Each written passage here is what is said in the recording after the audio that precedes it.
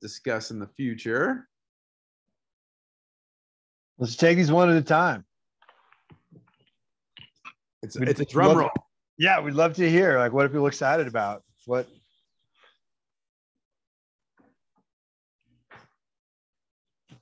Now, don't all jump in at once.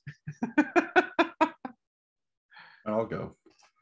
I felt like a lot of the stuff that I've learned from not only Channel Islands, but the other college I went to, it like kind of came together, and I can actually like talk about it. And it made me feel like I actually learned stuff in college that I could apply to stuff. Good. That was cool. Awesome. It's sometimes hard to see the path until you've walked down the path and you turn around and look back and you're like, oh yeah. Hey, that's from the Matrix, that line. It's true. Anyone? Other people. Anyone? Other people. I'll go. I guess after like all like the field work we did and analysis, I was just happy to like get results. Even though my hypothesis was wrong, just like getting to the results section, I was just like happy to get there. and you have to consider that it's not that your hypothesis was wrong. You just, what you did was you proved that your hypothesis was not correct, and that is still very much a significant result. Totally. I mean, one of the challenges with COVID is people are saying like, oh, we gotta do this and then this will happen. It doesn't happen. Like, oh crap, we had it wrong. We're self-correcting, right? When we go down a path and we're like, oops, that was the wrong way. Let's fix it. Right. So that's all good. That's part of the humility of what we do. So great. I'll go. So because I had two things that I had to present for, I am very proud of the fact that I was able to answer almost every question that was presented to me. Dan only had one question that I couldn't answer, and that was because that wasn't part of my research. It was part of my partner's research. So I couldn't answer that question. And and she wasn't standing there. Exactly. Yeah. So I was like, I can't answer about that because that wasn't my focus. So, but I was able to answer with really strong certainty on a lot of different things from both New Orleans and social trailing. So like having that was awesome. Great. Do you think, Suzanne, can I ask you, like, do you think it was because like what made you feel like so comfortable and confident that you could like answer those questions? I think it was a year's worth of research for one thing, for Capstone, obviously. And then for the New Orleans stuff, it was because I chose a topic that I actually just know a lot of information on, because it's really just like the buildings within New Orleans. My mom's an architect, so I grew up learning about historical buildings and going to different museums and seeing these types of things. And it was a passion for me growing up. So I just knew about that stuff already. So I'm curious, did that sort of level of comfort with your project, having that, like the way Suzanne described it, having like committed so much to it in the last year, does it like resonate with other people where you kind of like, oh wow, like I actually do know what I'm talking about? Let's see some thumbs up.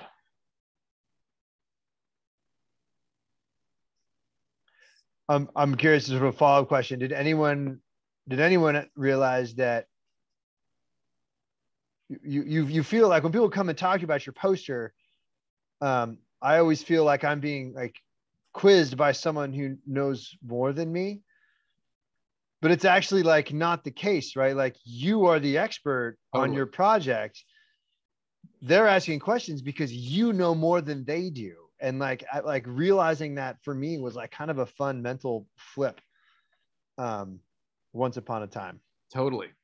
And you guys are all there. I mean, you guys are all there. And that's that going from a student to becoming a peer, right? To becoming someone that's at the table and we're all having conversations and you're giving it and you're suggesting stuff. And that's really cool. And you guys are all there. And even if you think that, well, my statistics aren't right or my thing is kind of right, nobody's thought about your topic, your specific topic in your specific area and your specific location at this time more than you guys have, than you all have collectively in your groups. And that's cool. That's super cool. What else? Can I chime in? Please.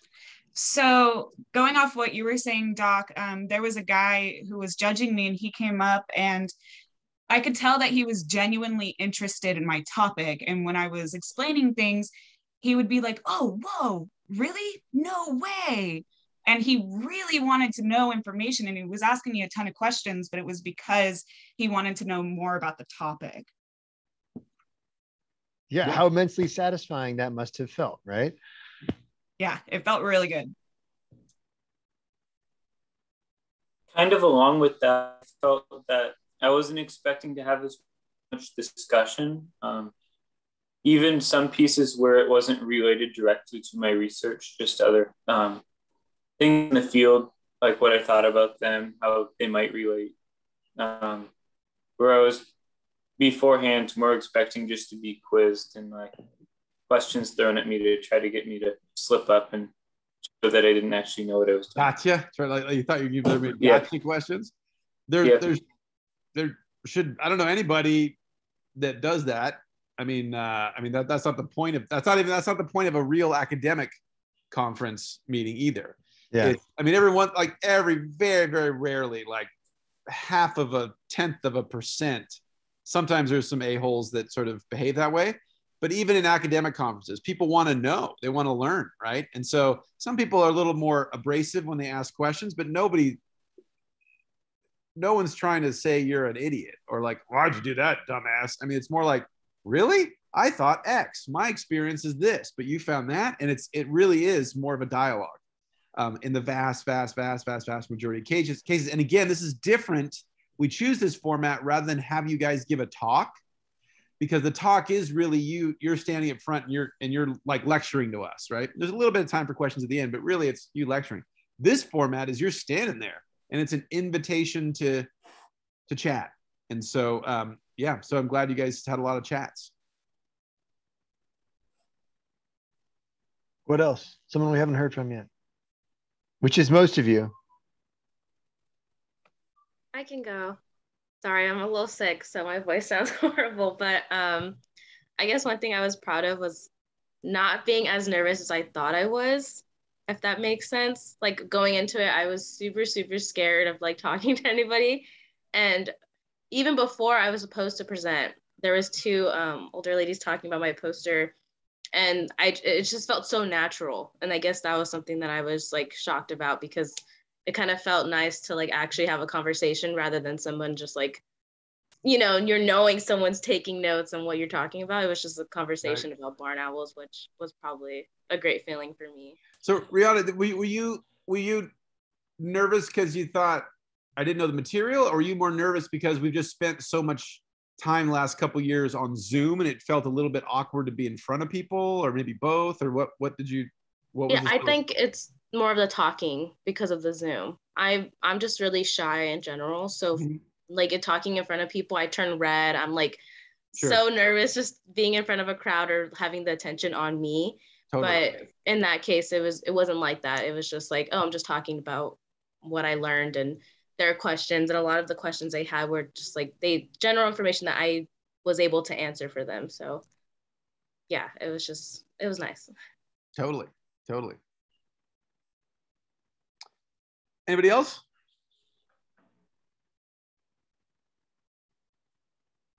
Nobody else? I'll go. So yeah, I was proud of just like learning like all the information and data, and then just being able to communicate it in a way where like people who had no idea what the project was about at all could understand it from beginning to end. And it was just a nice feeling of just like accomplishment, and just being like, because I feel like that's a huge part about when you're like learning, is just being able to like teach somebody else what it means. And so being able to do that was a really good feeling. Yeah. Awesome. Totally agree.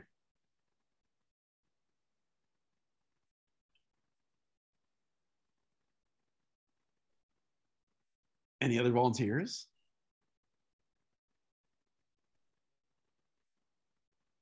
You want to go into question number 2, Dan? Yeah. So you had this experience. What did you learn? What did you discover about yourself, your topic? the format, the endeavor of science with a capital S. What'd you learn? Yes. I can go. Yeah, please. Yeah, go ahead. I learned that people aren't mean and that they aren't out to get you. They're just genuinely curious and just want to know about your topic and read me question well. Yeah, okay. I was nervous for no reason.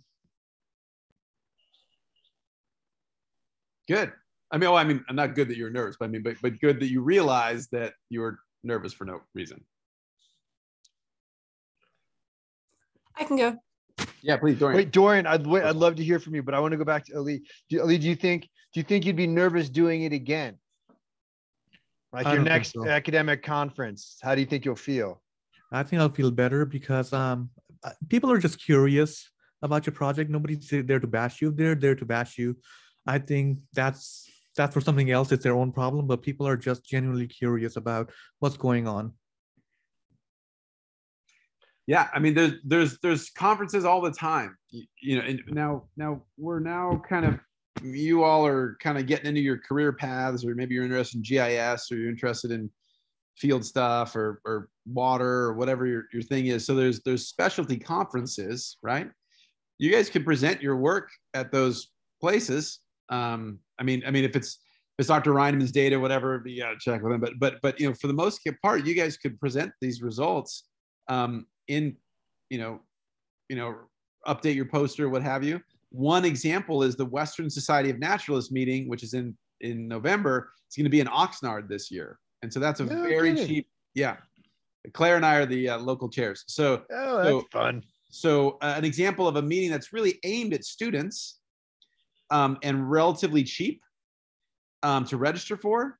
And it's going to be in a hotel in Oxnard. So it's not very far away. You don't have to pay for airfare or whatever. I totally went to this conference when I was an undergraduate. I tried to sneak in, but they made me register. So if you go to a big fancy conference, sometimes it can be many hundreds of dollars to register. This is like $49 or whatever it is. I should know off the top of my head. But the point is, if you're still going to be a student next year, we'll be able to cover your funding through Coast funds that you'll have to apply for. But you could absolutely get funds for that. That's a no-brainer. Yeah, totally. And that's another great networking opportunity, right? So to go to these professional meetings, academic or just, industry or what have you. And it's a great place to sort of meet people and find out where jobs are, and just a great networking opportunity. Awesome. So with that plug, Dorian. Thank you for your patience. I learned that as long as you put the time and effort into something that is going to be presented, that you'll do great, because you know your idea backwards and forwards because you put the effort into it.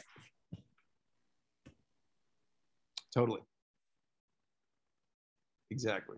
You guys know the most about, you've thought the most about this than anybody else, relative to anybody else. What else? I learned that I need to get better at public speaking. We can all get better. But, but Evan, how did you, but overall you're able to talk to people, right? You're able to explain your stuff. Yeah, I wish maybe I could say it a slightly different way, but were you not pleased with how you could explain stuff? My articulation could have been a bit more fluid. I was nervous. So I was jumping around more than I'd like to have. Again, that's why having at least like that sort of elevator pitch, that really quick, tight kind of, this is who I am, this is what I did, this is what I found, really helps. Yeah, I had that and I practiced it a lot, but when the time came, it was just like, couldn't remember any of it. So then I just keep practicing. I'd keep practicing. And it's one of those things where muscle memory, it'll eventually kick in.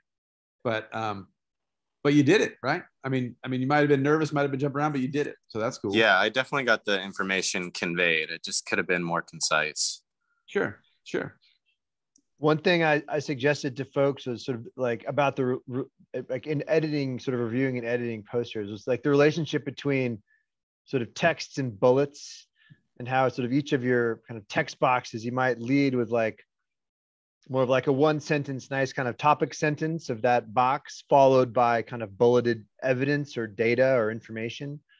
And when you're talking about your poster, talking to people, it helps to sort of like when you know exactly where certain things are and how to flow through them, you can say, well, we started working in this environment right here, and we sort of went through a method that generally looked like this. And if you refer to figure 1, what we found was that, but this is complicated by what we see here in figure 2. And they're the main takeaways, and you can sort of walk through what's up there, right? It's you're speaking from the cuff, but you've got really good prompts for yourself right there in the form of your poster. And so you don't have to feel like you're totally winging it and like relying entirely on memory, right? You've got all the content right there to look at. It's just a question of strategically referring to it to help yourself and then to bring your listener/viewer along with you. Yep. Totally. Somebody What else? else? Yeah. I can go. Please. It's not quite Capstone related, but I learned how much I want to go to New Orleans on a service learning trip. Excellent. Ding. Victory. Yeah. Kind of like we all learned that we would like to swim with humpback whales. Right. Yeah. Great. What else? Someone else. Did anyone learn anything about their data based on like an insightful question or sort of viewing it standing in front of it and staring at it for an hour, waiting for people to come talk to you? So for me, Professor Spies, so I was doing employee awareness and sustainable seafood in the counties of Ventura, Santa Barbara, and LA, and I had like these percentages of LA being the highest, and then Professor Spies was like, Jorge, like even though LA might be the highest, that's still a pretty low score, and it's kind of embarrassing because we live on the coast and stuff like that, and like having such a low percentage, it's kind of embarrassing on sustainability of seafood. And I was like, right. I never thought about yeah, that breath of fresh air, right? That sort of outside perspective is like, I've been thinking of it like from looking up, and this person's taking it the perspective of looking down on it. You're like, oh my gosh, that's another same thing, but just a different way to contextualize it. So that's cool. Yeah, I mean, because you're all like, you get in the thick of it, you're like staring at all these numbers for hours and hours and hours and hours, and then someone comes along with a fresh perspective. Yep, and it can be really valuable. Let's hear from one more person. Something about data or about the endeavor of science.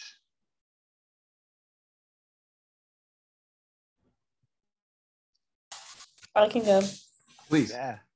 I don't know if it's super data related, but it was just really interesting that a lot of people's dads were taking pictures of me and Adrian's beer data, and they were just like with all of that science behind it. And it was really, really fun to talk to them and like teach them, I guess, some of that.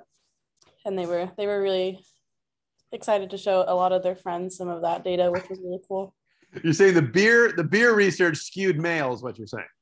Yeah, it was really funny. There was like a dad, I think, with like a baby in like a backpack, and he like took a picture of our posters and was like, wow, got to show that to the dudes later. That's cool. That suggests a separate research project altogether. Totally. I also learned. Oh yeah, go ahead, Ali. Sorry, one more thing. I also learned how after my research data and all that thing, it led to more questions that could be made from those studies. I was like, this is a whole different topic by itself. I was like, I don't have to worry about that. So one study led to another study, leads to another study. I was like, somebody else could figure out on that in the next capsule, not me. Yeah, totally. And that's one we haven't talked that much about. We've talked about what might the management implications be, or, which is one kind of way to finish framing the thing. But on all of our scientific studies, we never figure everything out, right? You all have built on the work of other people. Dr. Ryman's built on the work of other people. I built on the work of other people. And then the next generation will build off us, and so on and so forth. So it's absolutely, if you guys haven't given much thought to that, that's a real important thing to think about. What are the next steps? Either the natural, obviously we should next do it with X or next do it with Y, but also we could do that, or something that might not be super totally obvious. It might be interesting to try this in this context, or try it with this variable, or try it with this time of year, or something like that. So that's super important to do that. And as you guys get older and become more comfortable with this kind of stuff, it's a really great exercise for you to do before you do your poster. Think about what are people going to ask? What if you had tried X? And that sort of mental exercise is a really helpful thing to get you prepared for sometimes when people ask you questions. Because you can always say, I don't know. That's a great idea, which is fine. But you could also say, I don't know, but I did think about that. And I thought if I were to do that, maybe we could use taller trees or whatever. Great. I see your hand, Suzanne, and I'll just jump on this comment to add that, like, why science is kind of like an interesting endeavor as a way of helping us understand the world is because it is this continuous, unfinished, self-correcting process. And so like, that's why it works, is because questions lead to questions, lead to questions. And maybe we answer it wrong the first time, but eventually we answer it correctly. And I can recommend some really great reading on the philosophy of science if this is of interest to any of you. Suzanne, go ahead. Yeah, I just wanted to make a quick comment on that as well. Dr. Fairfax came by and she was like, I'm not judging you, but I'm going to talk to you about this. And I was like, all right, cool. So I gave her my spiel and everything and answered some questions she had. And she was like, all right, so in doing this, if money wasn't an issue, if time wasn't an issue, what's something else that you would have liked to add to this type of research to just continue it on? And I was like, that's actually a really good question. So like that made me start thinking, and I was like, if money and time were not an issue, I was like talking to people, and like, because with social trailing, I'm like asking them questions, like doing actually the personal type of stuff. I'm like, that would be a great idea. And so I'm actually going to add that into my thesis now because she asked me that question. Good. So, yeah. Good. I was asked that same question during my dissertation defense. So it's a good question. Yeah, I think oftentimes we have limited money and time, but it's still important to go through the mental exercise of what would be the ideal thing, and then we can talk about maybe what we're constrained to do. But don't artificially constrain yourself out of the box as the first step. Cool. If anyone's interested in some light summer reading, philosophy of science is fascinating. All right.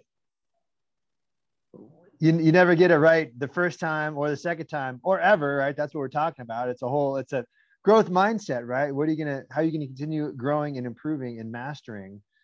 But assuming some of you have the privilege of participating in future academic conferences, like what would you do differently? And we've got a hand up already. Angelica, take it away. I don't know if that was too soon. I'm sorry. No, go. Oh, I was just going to say, I wish I could have kind of not rehearsed what I was going to say, but kind of prepared myself a little more, because I realized that everyone that was evaluating me, I wanted to mention like certain measurements, and it was kind of hard to explain when I didn't have like a figure. So I would have definitely done that and put more thought into that.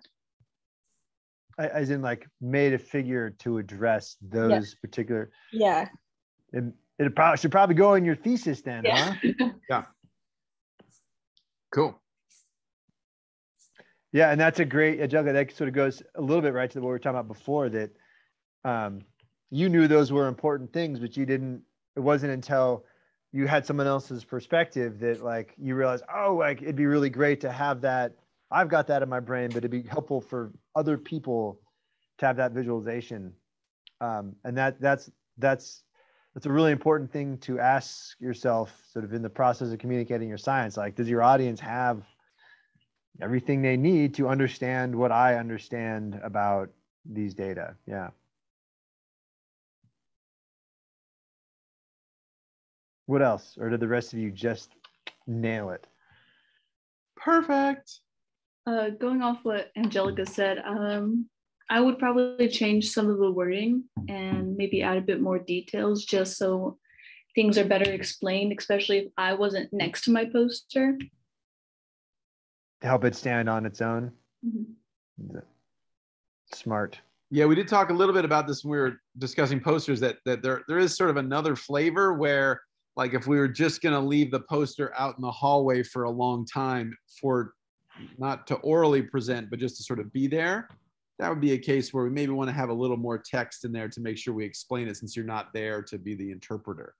But yeah, but good. I'm on the opposite end too with Alexa's. I feel like I try to make mine where I put like not a lot of words on, but like I had words on there to kind of like walk you through it if you're just looking at it on your own. But I feel like I definitely could have like cut back a little bit and found like a better medium between the two. Cool. Is there a way, can I ask you guys, is there a way you think if we, because everybody see, last year, this year, you guys all seem to really like the gather as the first sort of toe in the water type of experience.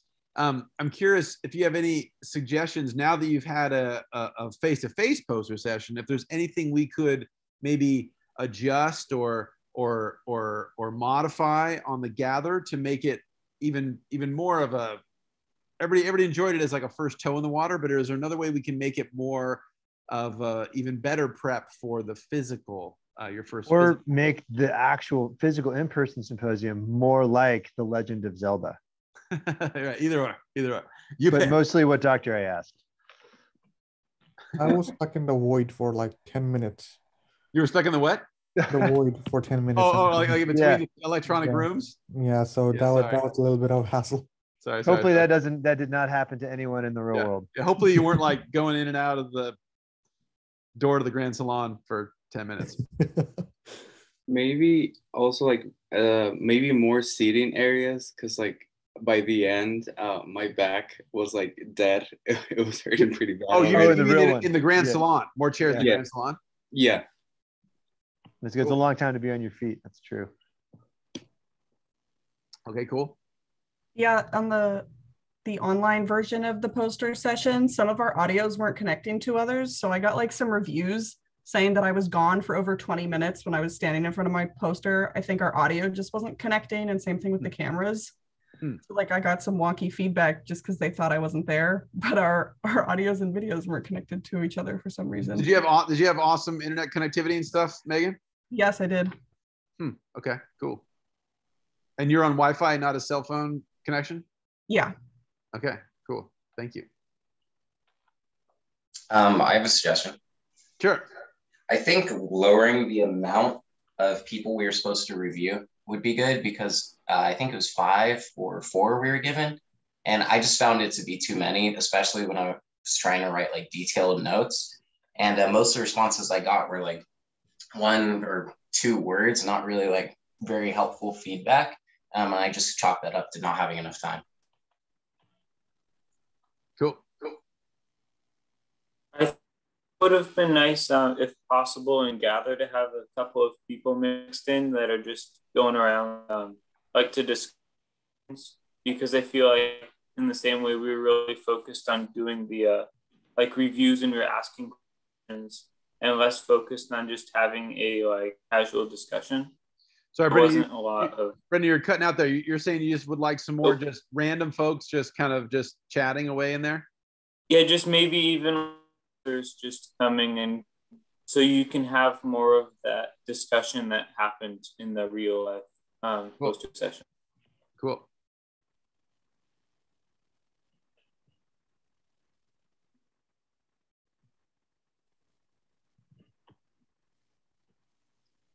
Yeah, I mean, like in the online one, I literally didn't get any comments on mine. I just had a couple of people that said like, yeah, it's not ready. And that was it.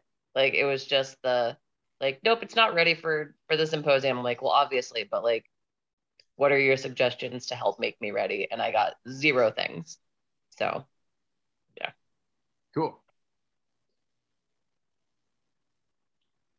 What about since time's getting on here, unless somebody else wants to add to that, but maybe we can go on to a third question about what's one thing you guys would change if we were doing the poster symposium this week, let's say, and you had a chance to like modify, update your poster. What's one thing that you think you would update? Dimensions. The dimensions? Yes, because it's harder to visualize 42 inches on a screen than in real person. Then I'm like, how big should I make my graph and all of this? The graph came out the way I wanted, but they seemed like way bigger than in person than they were on the slides.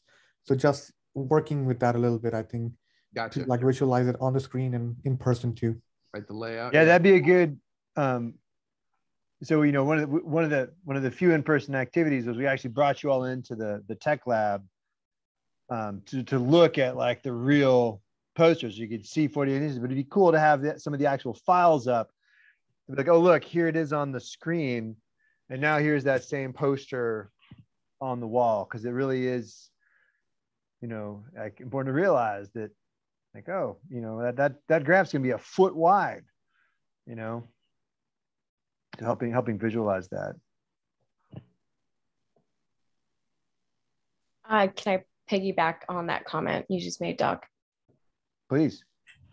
So I actually took, after we did the poster session where you guys showed us all the previous posters, I had brought a ruler to school, and then I basically was like looking at other people's posters to actually measure it by hand, because I noticed that too, like looking at a screen, it looks so small, but I'm like, okay, the dimensions are like adding up. So then I literally am like looking at other people's graphs and measure it up. I'm like, okay. And I think that helped me visualize it and helped me create my graph or my poster better. Cool. Great idea. Super smart idea. Piggybacking on that a little bit more, it'd be cool if some of the posters had like sticky notes on them, like indicating what size font stuff was, or like indicating what dimensions it was on PowerPoint or PowerPoint. So then we would know exactly what it looks like in person. That is the goal of the templates we provided. Mm-hmm. They do have all the sizes and fonts and goodies right there in them. Right, but it's still on like the computer screen, so it was harder for me to like know exactly how it's going to look on the final. Do that, we have to actually like print up a template where it says this is 12 point, this is 24 point. That'd be a cool sort of demonstration thing. Mm-hmm. Cool. What about anybody else think about if they were going this week, what they would modify specifically to their last week's version of their poster or change? I would have made my font smaller. Once I saw it in person, it was a little bit bigger and would have liked. I could have included like a bit more. Just made it a tiny bit smaller. Cool. Did anyone find a typo you wish you'd fixed? That's why you print with black ink, so that you can bring your Sharpie. White background with black ink, then you can fix it, no problemo. I told you guys, did I tell you guys a story about the guy that did his poster on butcher paper? I tell you guys that story in this class. Like drew it? Yeah. So this was at a Ecological Society of America meeting, which is a meeting that's got like 5,000-6,000 people, huge meeting, and this is probably like 15 years ago, whatever. And so everybody had their posters, and people were putting out their posters, and this guy walks in, flip flop, flip flop, flip flop, and he goes up to his thing and he pulls out literally a roll of butcher paper, like sort of like off-white kind of paper. And he kind of pulls it out, and then he kind of and rips it. Everybody's like, what the hell is this guy doing? And he thumbtacks up this thing, and it's just blank paper. And he pulls out a Sharpie, like a big, like a honkin' Sharpie, like one that's, like like an inch wide tip kind of thing. And he writes a title on top. He writes his name and the university, and he just starts drawing equations. And where everyone's like, what the hell is this? This is like the lamest thing. Like, what are you talking about? This is the guy's like, he's writing stuff, and everybody's like laughing. Oh, this guy's gonna like, what a loser, right? Most popular poster in the conference. And like everybody and their brothers like standing around it and asking him questions. And we're like, we have these really well-designed posters. And like nobody, people are like, oh yeah, but this guy hand drew his poster. So you can do all the great work, and sometimes it's in the format of the presentation sometimes. Anything else you guys might change? I don't recommend that approach, generally speaking, for most people. I don't recommend that approach, period.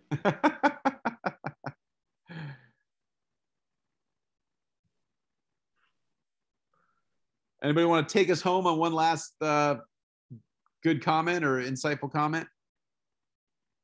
Or fun comment? Otherwise, it'll have to be you, Dr. Ray. No, I don't. I'm not that insightful. How about somebody that hasn't chimed in yet? One reflection on last week's experience. Tie it all together. Put a bow on it. I would say you guys did great. I would say you guys did great for folks who have been primarily virtualized for the last umpteen gazillion months. I thought you guys did great. Everybody was professional. Everybody was there. Everybody was on it. Even when you guys were nervous, you were still there. Even when you felt a little awkward, you were still there and present and chatting to people and talking to people. And I said it in the email that I sent on this weekend, and that was not baloney. That was not said to make you feel better. Well, I hope it did make you feel better, but it wasn't. It was all true. You were blowing smoke. I wasn't blowing smoke. It was the provost was like, "This is just awesome. Loved it." So again, this is our brand new provost who's never seen this type of event at our school, and as well as other folks that had seen us do this in the past but hadn't seen it for years. And your professionalism, the quality you guys brought to the work, the seriousness you guys brought to the work, and the intellectual just fun and honesty you guys brought to the work, people loved it. So random people that walked in, people that were judges, people that were academic experts, they maybe weren't judging, but they've been to these things. Everybody was very impressed, and you guys did fantastically well. So I think you guys should all be happy with your performance. Can we always do better? Yeah, we can always do better, but you guys did great. And there was no way to simulate this, right? This was our first thing coming out of the chute, right? Really, right? And so there's just got to do it it's like pulling out in the traffic the first time, right? When you're like learn to drive, at some point you just got to pull out in the traffic, and it's scary. And it's like, oh my God, am I going to kill someone? Well, I guess I got to do it at some point. So none of you killed anybody, and you all made us very proud. And you guys should all be very confident that going in these next 2 weeks, you can knock the rest of the stuff out as well. What? And now we're going to shift gears.